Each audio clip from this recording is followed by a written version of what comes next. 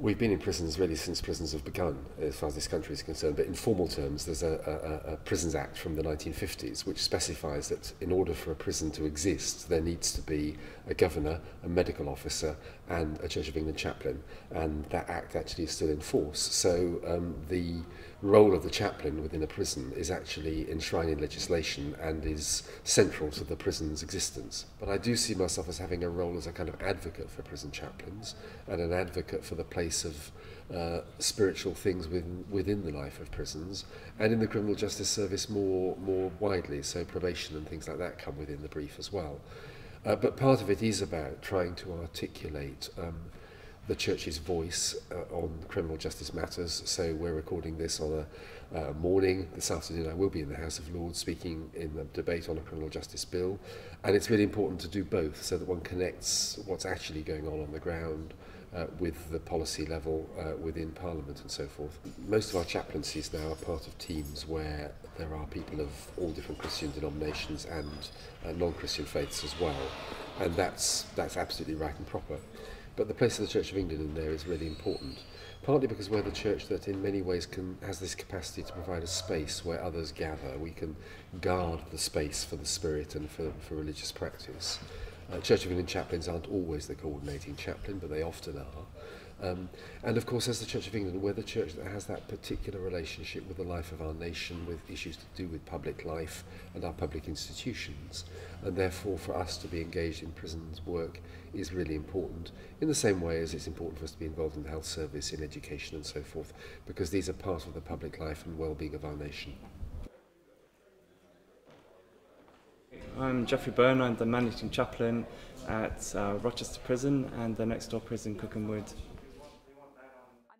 Actually, it's quite hard for people to come to church or to come to classes. There are lots of other things that keep people's attention, and I think you have to be a person of courage to begin to engage with faith in an environment like prison, which can be sometimes quite hostile. We do have a people who hopefully are beginning to ask questions. They're in prison. It's a time hopefully to reflect on why they're here, what's gone on. Maybe there are different life choices you can make. And so chaplaincy is a part of that process of transformation for people.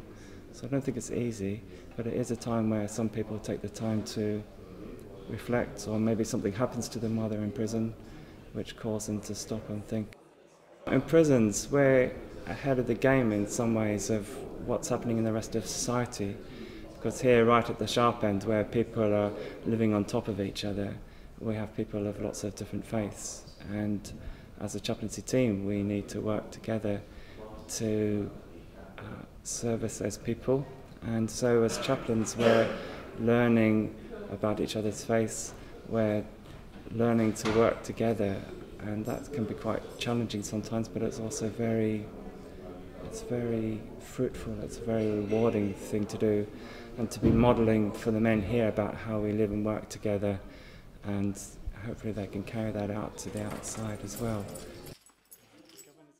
I have to say, for me personally, it's a spiritually enriching experience because I do discover God in prison. Now, to some extent to a large extent that's in the lives of people. It's not so much in the services that we lead or anything like that, it's what you see in people. In prison officers and other staff who are motivated by their faith to be doing what they're doing, in the chaplains who by their vocation are saying something about God. They wouldn't be here. It's not an easy calling to be a prison chaplain. They wouldn't be here if God wasn't calling them to be here. It's very clearly recognised, I think, that if we did not have chaplaincy, prisons would be far more difficult to manage.